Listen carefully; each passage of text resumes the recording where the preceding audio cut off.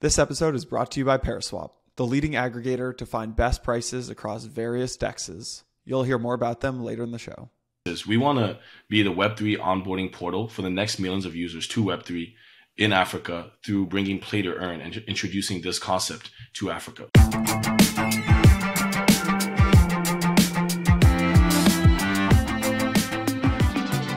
All right, guys, I'm super excited for this episode of Empire. We got Santi here, per usual. We got James Zhang, the co-founder of Jambo. For those who don't know Jambo, you will know Jambo very soon. Here's a quick overview. What WeChat did in China, Jambo is going to do in Africa. Jambo's goal is to become the Web3 super app of Africa. We've got their co-founder on the show today. Got some big news that I think he's going to leak a little alpha on the show today. So, James, welcome to Empire, my friend. Thank you for having me, guys. Thanks, Jason. Thanks, Santiago. Big fan of the show.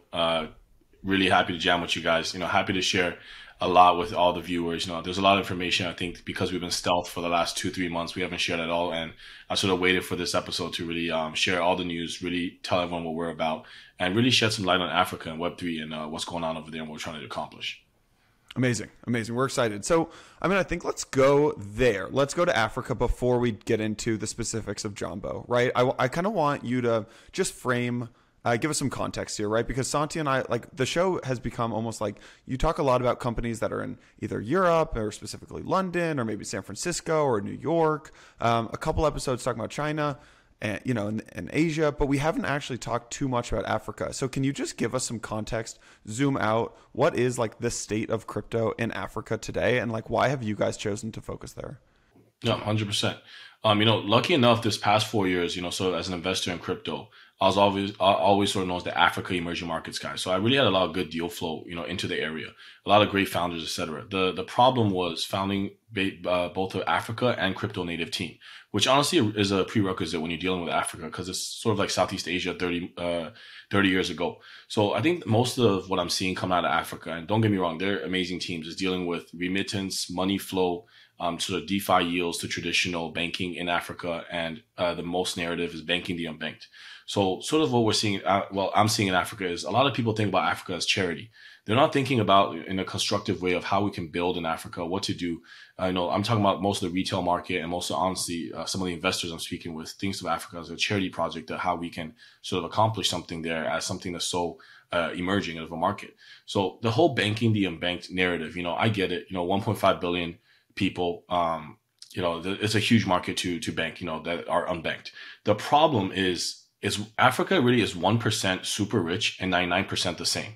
There is no middle class. So when there's not really a lot to be banked with the lowest GDP concentrated people in the world, I really don't see as much of a fast strategy of helping acquire users and helping them reach financial freedom and giving back to them through just banking them. We want to be the Web3 onboarding portal for the next millions of users to Web3 in Africa through bringing play to earn and introducing this concept to Africa.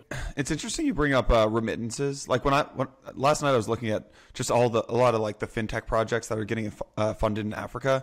It seems like 90% of these projects right now revolve around payment solutions or remittances. Every single one is payment solutions or remittances. Mm-hmm. Very few projects offer kind of solutions around investment opportunities for what I would say your average person in Africa is. So is that kind of the thesis here, is that you're not as much focused on, you're not another company launching payment solutions, remittances, you're trying to increase the GDP and increase the wealth of Africa? Am I on the right track here? No, you're exactly right, Jason. I think it's not a knock on anyone that's building in Africa. I think it's incredible builders. Anytime you're building in Africa is heavy operations. You're not just dealing with data points, you're dealing with people. And if you hit a certain scale doing anything in Africa, any country, because it's really not just one large continent, not just Kenya, Nigeria, South Africa, and the rest of it. It's small distributed regions that have their own cultural and linguistic differences. So anytime you hit scale in any of these regions, you have to have a lot of political backing or, something. Otherwise, you're going to see a lot of different licenses come your way, a lot of different frictions. So for what we set out to do, that I feel like is a bit different from what currently is in Africa, is that we feel like if you set out dealing with money flow, you're messing with the government, you're dealing with a lot of things that have constant changes and there's a lot of friction. So we will partner with a lot of, the guys that are doing amazing things in Africa, from fiat to crypto on-ramps, for giving a lot more crypto access and educating the population.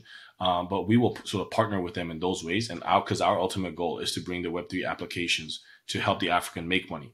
For example, in play to earn, there is no such concept as play to earn in Africa at the moment. You take the same, which is something that, really helped me start off and take the dive into doing Jambo, because it's really not a company for my co-founder, Alice, my sister, and I, who grew up in Congo and Central Africa.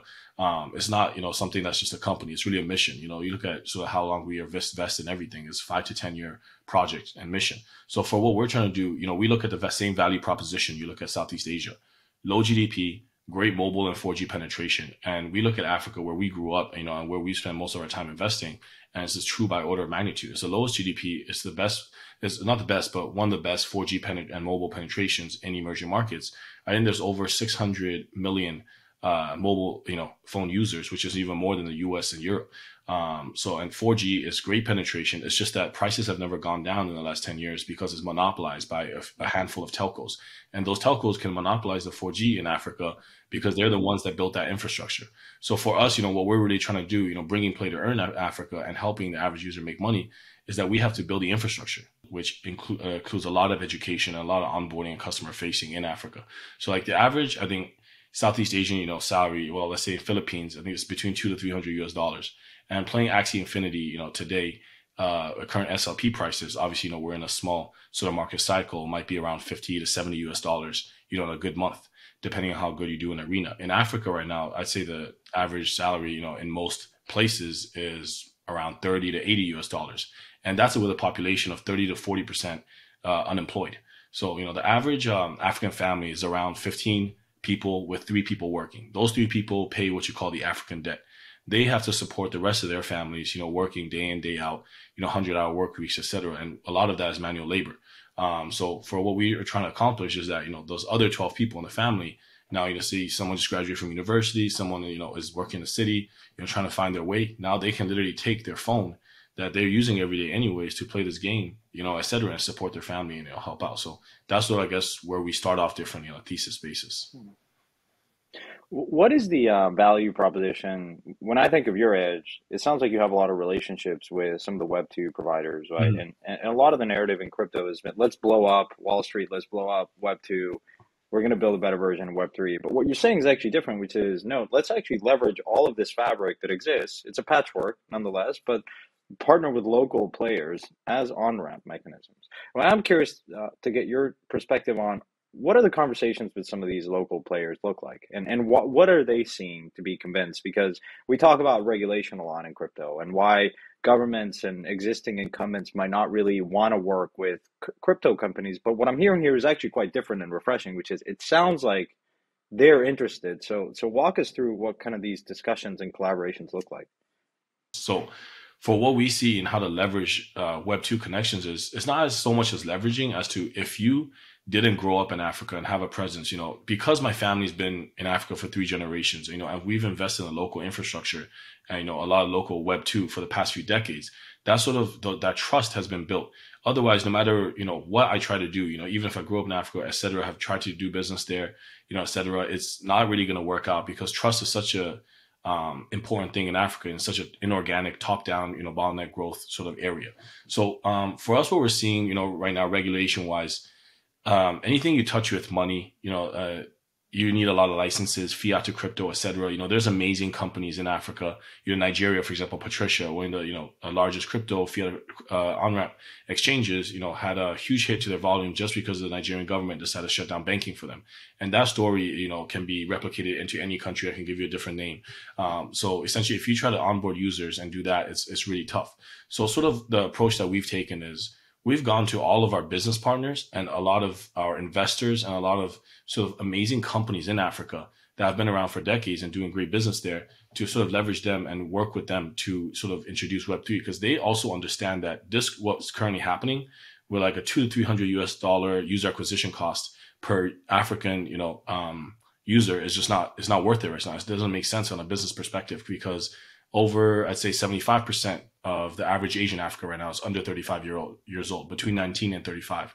But the GDP is just so low that they can't make money on that 200 or 300 user acquisition cost.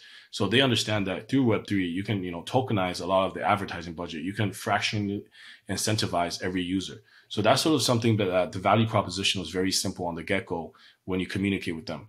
The problem is as well the speed. Anytime you deal with Web2, which is a lot of these tech companies that are currently in Africa, and Web1, which is data providers, the telcos, it's going to take a long time to onboard. So Yeah, certainly. I think on this point, Jason, before we kind of move on, I'm curious, just from a telco perspective, what you're saying is their current customer acquisition cost is 30, it's quite high relative to kind of the lifetime value of this customer, even though it's young and you see a path, but the payback is kind of multiple years, assuming the retention is there. You come in and you say, listen, we're just going to help you acquire these customers because they're still going to use their smartphone to play a game, a Web3 game. That's going to just increase like business for them. It's going to lower the customer acquisition cost because you're either incentivizing on the back end with a token that kind of like subsidizes this cost. The incentives are really strong, so the user is just going to make it more compelling for telecom A versus telecom B in a particular country, and they love that, and they want to partner with Jambo on this basis. Is that kind of like the gist of it? yes and no, because on that part, maybe I wasn't clear. The telco side, we're actually not helping them acquire as many users. When I said acquire users and lowering the user acquisition cost, is for the Web2 companies, the fastest growing Web2 apps in Africa. So those are the guys that will work with us. I can't really name too many names right now that because we haven't announced any partnerships. But literally the fastest growing Web2 apps in Africa, they have the $200, $300 user acquisition cost. So we're sort of working with them on that part. Regarding the telcos, though, maybe I can take just a few minutes to speak on that part. For telcos, it's super important because the handful of telcos like Orange, MTN, Safaricom, Vodacom, that sort of like monopolize Africa. When you go telco to telco, like MTN to MTN, Vodacom to Vodacom, it's like maybe 30 cents a minute, phone fees. But then when you go from like MTN to Safaricom, that might be like $1 or $3 of cost. So it's actually a very interesting thing. It's a show and sign of wealth in Africa when you have like 3 or 4 mobile phones. You might have a Techno, which is the top phone, and then you might have an Oppo, Vivo. They're all between $50 to $200. You might have a Nokia. When I grew up, I had like 2, 3 phones. My dad, between every telephone line had like 6 phones because in business in Africa, you have to have one for every phone. You sort of give your phone number to each person. It's like MTN, James' phone number, Safaricom, James' phone number. It's like a super interesting thing. And then data is like honestly a currency in itself in this area. Like in Congo's like, literally Central Africa, 120 million population, largest Francophone speaking country in the world, larger than France. Where I grew up, the capital city, Kinshasa, there's about 10 million people. Literally, like you might be, on the boulevard. You get stopped at a red light by like 2 police officers, because I get it. If they don't do that, occasionally, they might not have money to feed their family. So like they will sort of haggle you down, make you wait like, 30, 40, 50 minutes. And then, it's just sort of a long process. So how you get that going is you don't even give money to bribe them. You give them a prepaid card with phone credits inside. So there will be like a cartridge with phone credits in my car. And then you take like a $10, like Vodacom carrier plan to them. And they're like, okay, you can go. Like, thank you. So that's like a basic necessity for Africans. Well, at least in Congo, how I grew up 16 years there. It's crazy, just as an aside, that we talk about like, I think Congo is the longest standing civil war in the history of the world, or close to that, and it Yes, obviously claims a lot of lives each year, and no one actually has heard of this. And to me, I think it's true, and to me, it's shocking that the level of understanding of Africa. Most people just think about Africa, as you said, as just one category, but it is very, very different. Each country is drastically different. Northern Africa, Southern Africa, in different pockets, right? And I think there's a lot of ignorance as it relates to the continent. I think I've read a book recently. It was China is just aggressively moving into, and probably the country that is investing the most amount to build out infrastructure across Africa to kind of secure natural resources. So what do you, was that, I mean, you're also, which is fine, you're also, I think, from Chinese background. And so is there a big push? I'm curious, traditional like Chinese companies, are they thinking about crypto? Or are they just not really focused on any of this? No, 100%. Just to clarify for everyone, ethnically I am Asian. I'm Chinese, but my family's been in Congo, in Africa for 3 generations. I grew up there. But sort of clarify, but it's like you said, Chinese companies have made the largest push, I think, out of anyone to go into Africa. You look at the sort of Web2 giants that have come up in Africa in the last decade. Transient, number one, they sell over 100 million phones, last year. In Africa, they have like four, different ones like Techno, et cetera, $50 to $200. You got Oppo, Vivo. I think they have a 10%, market penetration. You got TikTok, one of the fastest growing apps in Africa. Boomplay, the Spotify of Africa. Their edge over Apple Music and Spotify, in my mind, is they've signed almost all the African IP. Et cetera, et cetera. For example, I grew up like listening to Fally Ipupa in Congo, signed him, like different things like that. So you look at like most of the unicorns, like over 80% are Chinese going to Africa. I think a lot of the reason is because number one, the companies are going to Africa. Well, I think definitely they're not really thinking about crypto because of two fronts. The first is that they can't do it. Like if ByteDance, the parent company of TikTok, $500 billion market cap company, there's no way they can release a token or do anything, like that in Africa. And second, I think, regulatory wise in China, crypto is not the most front facing because that's not the reason they're going to Africa for. The reason they're going to Africa is they're making a strong bet, I think, in a market that they see as the most emerging economy for the next 10 plus years. They're not making money right now, but I think it's laying the groundwork. What does crypto penetration look like today in a place like Congo, DRC? Like, what is the existing infrastructure? Like you talked, there are some players already in the region, but I am curious if you could just give us a quick like rundown of how receptive are people in certainly places like Nigeria. I think have one of the highest like flows of just remittances of Bitcoin volume and stuff like that. But what is it just kind of like across the continent? If you could just give us a quick rundown of what are the killer applications, if any, that people are using right now and using kind of crypto rails. Yeah, I'd say centralized exchanges are tough. You look at the Patricias, you look at the BitPesas, Valor, et cetera. They've been around. Let's start with Patricia or BitPesa. They've been around since like 2013, 14. Fiat crypto on ramps, Ugandan shillings, Nigerian Niger, Congolese francs. Still, it's a lot of government risk. Like I invested in a crypto exchange in Zimbabwe in 2018. And then overnight, that investment was gone, even though their transactional volume was looking amazing because they shut down the central bank, banking for them. And then they went to South Africa, didn't work out. So I'd say centralized exchanges is tough, which goes back to why peer-to-peer, I think, is really this year, next year, I don't know, but I think that will really revolutionize a lot of the payments that goes around in Africa, peer-to-peer transactions. Right now, 3 out of the top 10 countries in the world for peer-to-peer transactions, based on, I think, Pax4 local Bitcoins, is African countries. Number 2, like you said, Nigeria. Number 1's US, obviously. Number 8 is Kenya, and number 10 is South Africa. So I think there's huge potential, and everyone can see that, right? If no matter your Web2, Web3 company, you see the level of transactional volume. You look at, all the demographic, the age group, 19 to 35 years old. You look at mobile penetration, 4G penetration. It's something that you can't sort of solve for 5 years ago because, all these things aren't set in place yet. The infrastructure isn't there. But now the infrastructure is there. The education level is catching up. James, I'm looking at this chart on Useful Tulips of just order book trading volumes for Africa on local Bitcoins and Paxful. And you're right, it's exploding, right? Like Nigeria, Kenya, Ghana's doing well as well. South Africa, like really, really large P2P volumes. But on the other hand, there's this report that Chainalysis put out. Africa has received $105.6 billion worth of crypto between July and 2020 and July 2021, which makes it the smallest crypto region of any major region in the world.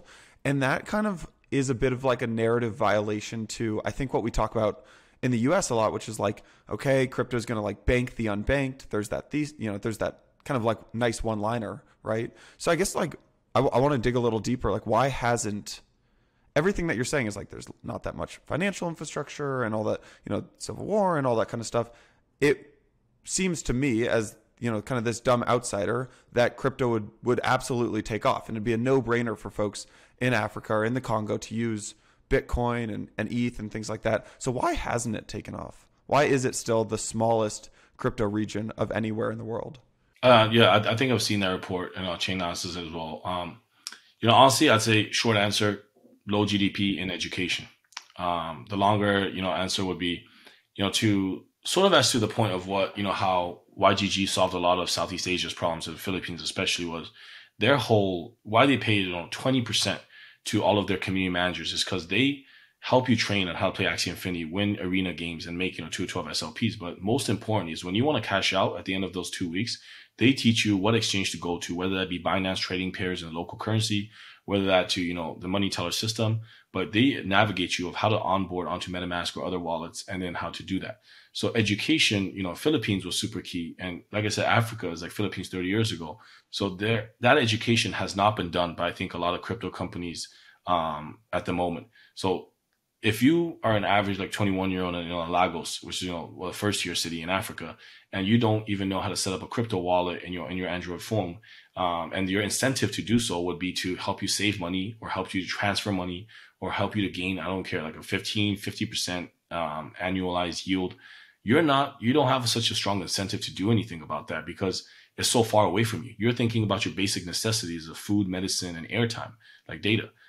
So honestly, I think in order to educate someone, you have to make them really want to be educated. And the way to want someone to be educated is to incentivize them enough. So if you can incentivize them that if they can set up a crypto wallet or understand how to, understand not even like what Web3 is. I think a lot of our BD on the ground still, don't know obviously 100% what Web3 is, but at least the infrastructure for how to educate someone into and take the red pill is, show them the money. Like, you play to earn, you can make 4x of your salary. You can go from unemployed to employed, making more than your family members. They become an ambassador for ourselves, because our ultimate goal is to onboard as many Web3 users as possible, and to help them do what they always done, except make money doing so. So I want to actually get a little deeper into Jambo in a second, but so Santi a couple of weeks ago, he's like telling me about you guys. He's like, I'm so excited about this company, Jambo. I invested. I'm really, really excited. We can talk about the investment side of things as well. And I sat down to kind of try to dig into the thesis, right? I was like, let me try to understand why Santiago is so excited. And I kind of bucketed. The first bucket was like societal. I was like, oh, there's a big societal trend that they're riding here. Like 75% of Africans are, are younger than 35 years old. 15 of the world's fastest growing cities are in the U.S. 60% of Africans are under the age of 25. I was like, all right, this is a societal and cultural trend that they're riding. Then I was like, no, actually, maybe it's like a monetary trend, right? When you look at inflation, like you've got Sudan's like 200%, Zimbabwe 100%, South Sudan 40%, Angola 20%, Libya 20%. I was like, okay, this is a monetary thing that they're actually trying to fix. And then I was like, no, this is actually a financial infrastructure thing, right? I don't remember the actual stats that you mentioned, but it was something about smartphone adoption. There's like 650 million users in Africa, 500 million unique mobile subscribers in sub-Saharan Africa. So I was like, okay, this is actually a financial infrastructure play. And so I'm just curious how you view Jambo, and maybe it changes as you guys go to market, and maybe it changes over the years, but is this more of a monetary play? Is this more of a societal, cultural, entertainment play? Or is this more of like a financial infrastructure play? This is, as crazy as it sounds, I look Asian, ethnically I'm Chinese, but Africa is my home. That's, I'm born and raised and et cetera. So, anytime, Alice and I, my sister and I, have always known that, we will eventually spend probably most of our, youth, in the entrepreneurship that we do on Africa, but we've never done so, like I said, in the last 5, 10 years when we started becoming serial entrepreneurs, because I don't think the infrastructure was ready, and maybe we weren't ready at the same time. So I think for us, when we started Jambo a few months ago, we really, had an understanding this is a 5 to 10 year mission. Like I said, it's a stress mission. It's not a project. We're putting everything on the line here. We're putting our family's reputation in Africa of 3 generations, because we're using all of our relationships in Africa, everyone that we can put forward. Currently, Africa time zone with us. I'm not currently in Africa is like crazy. So we've slept like on average like 4 or 5 hours a day for the past 3 months, calling between closing our rounds, and operation wise with our offices in Africa. So for Alice and I, honestly, doing this project, happy to dive deeper into what Jambo, each product is going to be in the roadmap and what we've done in Q1. But essentially, I think that's sort of what we're about, because Africa is our home. Yeah, why don't we move in that direction, James, and tell us a little bit about what you've done. Which, when I first met you, I heard the pitch, which is similar to what you just described, and to me, it was like it really hit me. It's like I don't have much exposure to Africa, and it makes a lot of sense demographically, the region is obviously challenging because it's very localized, but still, I mean, it's sort of, I was happy to have met you because I do think that you guys have an edge. You have relationships with Web2 players. You understand from a go-to-market standpoint. You have a deep appreciation for how each region is different. And you have a lot of boots on the ground. And it's impressive because I think of, a lot of crypto companies, there's a lot of focus on the tech, a lot of focus on the idea and the token design, but not a lot of like actual, you know what I mean? Like boots on the ground and scaling. And you guys have done something pretty interesting. So walk us through kind of what you've done and how when we think about this Web3 super app, let's call it that. Walk us through kind of different components of what you're trying to build and have built already. I see in the last few months, like I said, some high level statistics is opening the offices in Africa. We've opened 14 offices across sub-Saharan Africa. We have over 30, on the ground operation team, etc. But I think most importantly is that there's three main components to our app that we foresee. The first one is the data component. Like I couldn't stress enough how important data is. So data can be bought, in various forms in Africa right now, whether that be through an application or through prepaid cards. Where most importantly, more prevalent is prepaid cards because the average budget for average African is probably 50 cents to $1 every day for a prepaid card, on a good day. So for us, we're trying to partner with the largest telcos in Africa to sort of bring out that relationship where we become a wholesale distributor and can get data at an over 50% discount. And then we can provide it to the local African by doubling their airtime. So now we can provide to them at a 50% discount. So that's something I think super important. At the basis, you're doubling the airtime, which is, doubling the amount of time that they can surf the web and go on with possibly Web3, Web2 as it is. So, I can't drop any names of the partnerships, et cetera, because we haven't announced, but that is something definitely in the works to come out in the very near future in the roadmap. The second part, like I said, is working with the largest social applications in Africa. Working with them, they already have sort of the presence, the underground, the advertisement, et cetera. No matter how much cash they have burned in Africa, they are still the largest players and, some of the most innovative. So lucky enough, we have some relationships with some of the largest ones there. We've been in deep talks. I also cannot drop any names until the partnership's announced, but let's just say, some of the fastest growing apps, and we will tokenize their advertising budget to sort of fractionalize it and provide it to the Africans so that they can continue doing what they do, whether that be watching something, listening to something, except they can actually get incentivized and earn tokens and earn data credits while doing so. And the third part, which is probably the most exciting for us, because I think as Tencent has proved in China, as SEA has proved in Southeast Asia, gaming is the fastest way for user acquisition in an emerging market. So that's bringing play to earn in Africa and building the infrastructure for that and having that whole education process.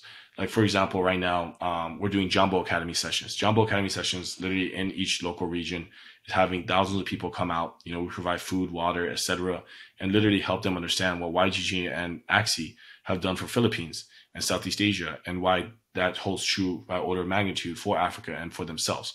Helping them understand that's a super easy value proposition. We're not giving hour-long speeches. Most of the time is taken to educate them on how to play the game and sort of getting their infrastructure and their mobile phone set up for that. On another part to education, because I can't stress enough how important that is to educate a market of 1.5 billion people, no matter how strong of operation boots on the ground strategy you have, is we're partnering with a lot of universities in Africa. So, for example, with the University of Kinshasa, we're partnering to launch a sort of, we could call it play to earn / Web3 class, where it will be sponsored by some of our partners, our investors in Web3, some of the best founders and investors in Web3, to help sponsor these classrooms and help teach them classes on play to earn and Web3 so that they can literally pay off their tuition by playing the 2 or 3 hours of Axie Infinity or et cetera every day. So I think that is something that will start off, because I think a big misconception about Africa right now is that it's a lot of villagers, a lot of people that don't have phones, that don't understand technology. You go on TikTok Africa, I assure you'll be surprised by the amount of innovation, and energy that you will feel on the vibes. And we're dealing with literally university students. We're dealing with people that are technologically savvy.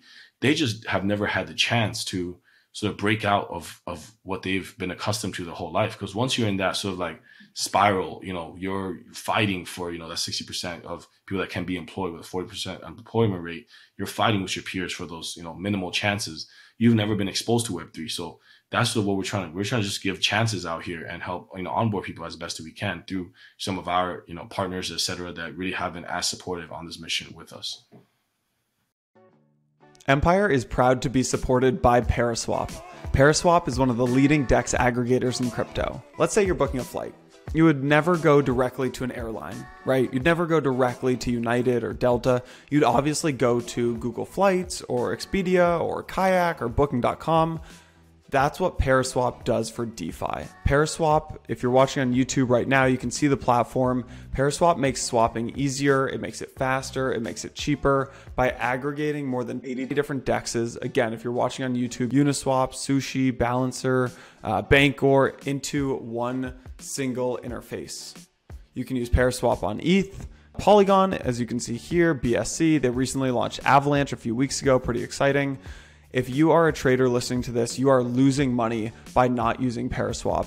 And excitingly enough, if you're a company or a platform looking to access the swapping or the yield capabilities of DEXs, you can now use ParaSwap's APIs to integrate into your platform to get the full power of the DEX aggregator into your platform. So head on over to paraswap.io. Again, if you're watching on YouTube, you can see how simple it is to use. Just plug in, let's say I want to swap, 0.2 ETH. For USDT, you can see how simple it is. Just plug that in right there, and it aggregates over 80 different DEXs. So head on over to ParaSwap, ParaSwap.io to use the platform today. All right, let's get back to the show. When I think about building a crypto, like if you were to build like a play to earn in the States, for example, a lot of the infrastructure is already built for you. So like if you need a custodian, you go to like Coinbase Custody or Gemini or BitGo or Anchorage or something like that. If you need like a prime brokerage, you go to, I don't know, like Crypto Prime, like FalconX or something like that. If you need DeFi, you can plug in with like Compound or Uniswap or Aave, right? Right, and the list goes on and on. Like the infrastructure, both from the financial side and just the kind of technological side, is already built for you. Is that the case for you guys? Like, is it as composable in Africa? Like, if you guys want to offer yields, can you just plug in with a lot of these DeFi applications? Or if you need custody, right, of the crypto, are you building a lot of that yourself? Are you plugging in? Like, do the custodians exist out there? Like, where are we with the infrastructure side of things? I think that's the most beautiful part about doing a super app. You can literally partner with so many people that do so well in their niche aspects. So, for example, you said custody. We're going to partner with some of the custodians in Africa that have proven themselves, like Global, etc., and Crypto, which has not even been around that long. And these have been proven with, hundreds of millions of transactional volume companies that they've already partnered with. For example, the BitPaces, the Valors, the Yellow Cards, currently already in Africa. So same thing, exchange-wise, fiat to crypto on-ramps. We're going to partner with a lot of these guys as well that have proven themselves, in their niche regard. So I think that infrastructure, the only way is to pick and choose and to work with a lot of people. I think this goes back to why we have, I think, so many backers that we sort of, didn't, give too much, allo into any of our rounds into, because I think we can work with any of their portfolio companies that are in Africa. Like, they made a lot of intros about people that I had no reach into that I might have not known. But I think that's a beautiful part about Web3 as well. If if people believe in your mission and, you have the same value principles, you can honestly, you're 1 degree separation from anyone. So a lot of this, we're in partnership talks at the moment to plug in for the infrastructure part. But yes, it's like you said, everything is sort of new when it's all relative, right? You compare it to the US, to Europe, to even Southeast Asia, and there's already super apps in like Southeast Asia. I think there's Coin98, et cetera, et cetera.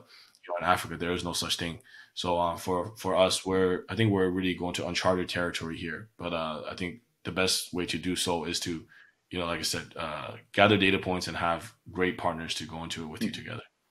I think one of the very exciting things about Africa, as I think of it, it really is kind of the best optimal sandbox environment, because sometimes, like, I think of like China, for instance.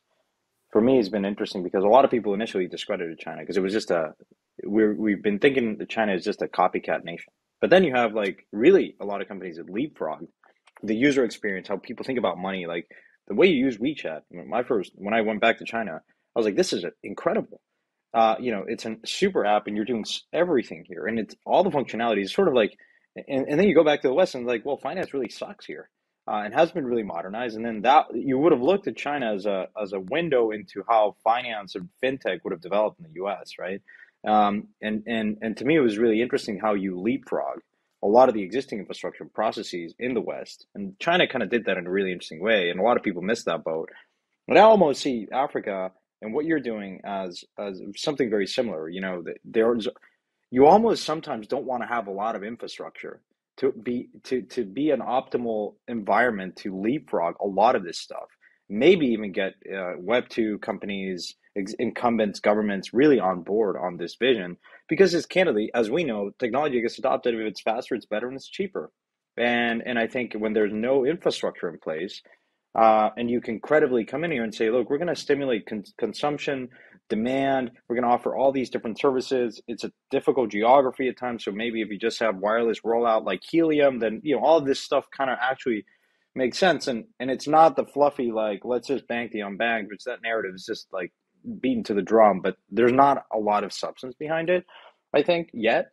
But I think we're likely going to see it in a place like Africa and probably from someone like you guys. So I think it's really exciting what you guys are building. And a testament to that is I think the kind of investors that you've gotten into the round, which a lot of them certainly is like my first real kind of conviction bet on the continent, because I hadn't really found local operators that were really kind of focused on that. But I'm curious if you could just comment on that, because I think it's pretty impressive, the kind of people that have gotten behind this mission and backed you guys.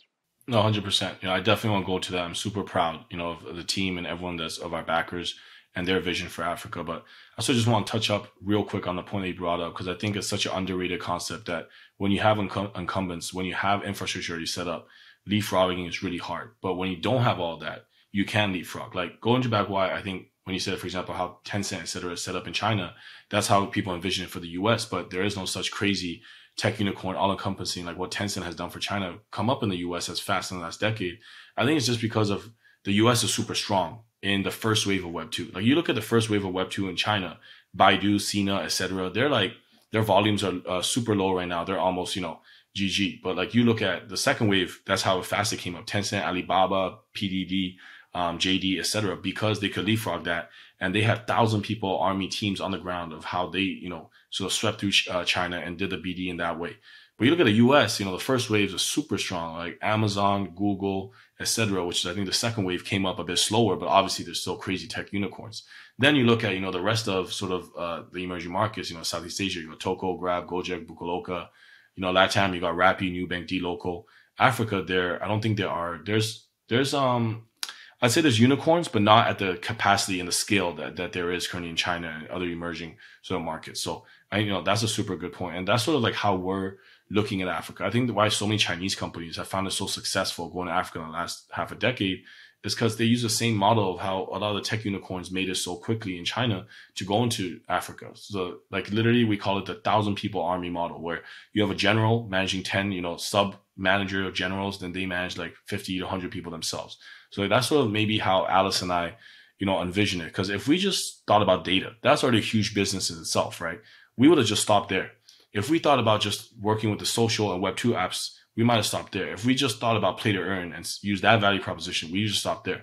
But maybe it's because I spend like 10 to 12 hours every day, on an app called WeChat, Tencent, and I see sort of my whole life, sucked up in there. It's a one-stop shop, and how powerful a super app can be, which is why we're doing that. Because no one really sets out to do a super app. Like you set out to do something really well, you hit a critical mass of users, and then you can introduce other products and tools into it, which is, why we set out also our first go-to-market strategy is play to earn, but our end goal is a super app like WeChat. I think that's one of the most amazing parts about finding an emerging market and sort of the users over there, introducing them to Web3. Do you guys see Jambo having more success with the informal sector or the formal sector, or in your opinion, it doesn't really matter? For us, of what we're trying to accomplish in Africa, of a super app, that is a one-stop shop ecosystem for the end user, I think we touch every sector. And the sectors we touch is like I said, it's not competing with anyone else, because, we're at the end of the day, we're not, trying to help them save money on remittance and things like that. We're, I think, providing something that's not there right now. And at the end of the day, no matter how many companies come in and try to disrupt Africa through Web3, that's great for everyone, because you're educating, and the more education there is, the faster the growth there will be. So hopefully in 5 years, we see hundreds of companies, et cetera, in the same region, tackling every sector. I'm assuming you were talking to like the big venture arms of some of the big telcos. It sounds like you got some major players over there investing in the round. When you are explaining to them why you're building on Web3 rails and on crypto rails, and what is the reasoning for building on crypto rails instead of just going and trying to build like a super app on Web2 rails? I think anyone that's listening to this podcast, honestly, is has taken the red pill as a true believer, Web3 crypto, etc. So I'm not going to go through every one of these aspects, but the advantages of building, on this, other than from your incumbents and from the legacy players that have been there for decades, that are really slow to act and everything. Because being slow, speed is really a thing in Africa. It's really slow to do anything in Web2 or Web1, especially working with them, which is why on a roadmap wise, Q2, Q3 is when a lot of these products come out, because literally integration, technically speaking, takes a long time. So we want to work with us as much as possible in this regard. You look at, obviously, in crypto today, layer ones, there's still a lot of issues, right? No matter if it's EV incompatible, because what just happened with Solana, etc. But in my mind, if this is the future, which it is, then you have to build here and you have to be introducing this. And then it's just an education process too. And honestly, it wasn't even a crazy conversation with any of our partners there. I think one, the trust is there. It's not like I went to a lot of these guys and it's like, hey guys, I'm James, this is Jambo, let's disrupt Africa through Web3. This is amazing parts about crypto. It's the trust has been there. We've done things together, whether that be through with our family, et cetera, in the past few decades, investing in local infrastructure, et cetera. So it's a pitch to them about, and they've heard about a lot of stuff happening in Web3. They just don't know how to enter. It's just like I said, they don't know how to enter a lot of these giants that monopolize the area. And the average user doesn't know how to enter, so everyone just needs a chance. So that's, I'm not saying, we're the God, giving a chance to everyone, but like, I think the way we can work together really would sort of bring everyone and, see speed, that we haven't seen that they can do in Web2. Do you, similar to China, like China went from being a copycat nation on the manufacturing side of things to exporting a lot of technology, like, like Xiaomi and just the way of developing like TikTok, for instance, is, a lot of Chinese culture is not being exported to other places. It started with locally, now Africa, even in the US, it's permeated now. And I think it's always a very healthy sign of development. Do you ever see Africa exporting technology, ways of doing business to other places, like Asia or even in the US, like as the continent continues to grow? Is Jambo ever in a position, or other players in Web3 or just generally exporting, culture, technology, ways of doing businesses to other places? I think looking at the two as emerging markets and to compare, maybe in 20, 30 years if Africa can be like China, and that's a big statement of where they can start exporting, maybe just to boil down into the intrinsics, like I think what the main export of China to the rest of the world is hardware, right? In Shenzhen, that's the hardware, capital of China. Beijing, Hangzhou, that's now the software capital. So I think because of China's uniqueness in supply chain, they're able to do that, how fast supply chain is, et cetera. There's companies like PDD that have involved where, it's like Groupon on steroids, and et cetera. That's just because of China's supply chain. And I don't think that's possible to be replicated anywhere else in the world. But that's also why, China can start exporting instead of being copycat in many regards.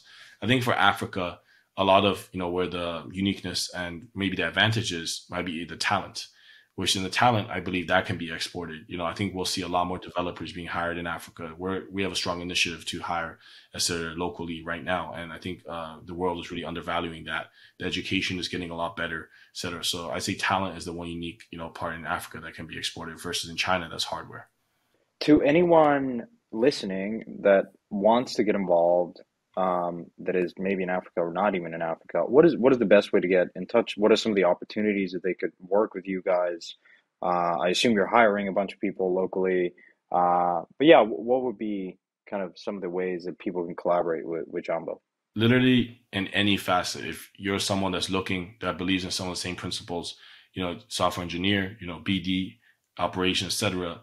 Or if you're an investor that's trying to come into look at Africa, that can think about how to help your portfolios, if anywhere in the spectrum, find us, Jambo.technology, Twitter, socials, anywhere. We're super open 24/7 with it. You can find our community. So just Jambo.technology, our website. And then from there, just find anyone on our team.